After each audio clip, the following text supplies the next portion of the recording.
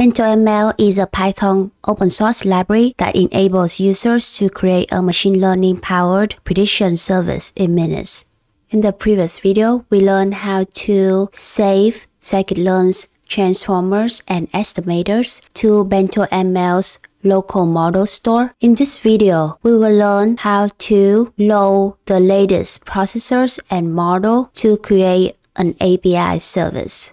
Start with loading the processors and model. To load a scikit-learn object, we will use BentoML scikit-learn.load runner. The first argument of this method is the tag of the model that we will use. Here I told BentoML to grab the latest scalar model, and function name tell BentoML which method to use when running the model. The default function name is predict. Since scalar and PCA are both transformers, we will use the function name to be transform, and since classifier is a estimator, we will use the function name predict. Okay, now we have the processors and model. We are ready to create a service with them. The first element of BentoML service is the name of the service, and runners specify the models that we will use for our service. In our case, it is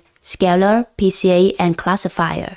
After defining the service, we can use it to create an API function. An API function looks like a normal Python function, but it also takes the decorator service.api, where service is the object we created previously, and follow with the method API. In our case, the input is a pandas data frame, and the output is a NumPy and the array. Note that pandas data frame and NumPy and the array are BentoML's types. Now to apply the model on a data frame, simply use scalar.run data frame. We do the same thing here with PCA and the same thing here with classifier. Okay, now let's try out the service in debug mode by running BentoML serve the path to the file that specifies the API, the name of the service object, and we want BentoML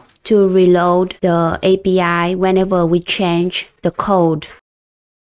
Now we can view the API on this local host. In the app, we can see that there is a session here called predict. We will click that session and go down to the parameters. Let's insert some values to this app and see how the output looks like.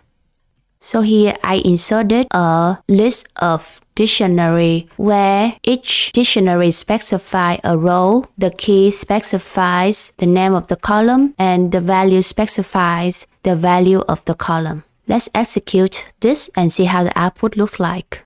Cool. We can see that the server response is 200, which means it runs successfully, and the output is 2, which means our instance belongs to cluster 2. So right now, it's kind of hard for user to know which value to insert into this request body. Is there a way for us to set the default values for the request body? That is when Pydantic comes in handy. In the next video, we will learn how to make the request body more transparent with Pydantic.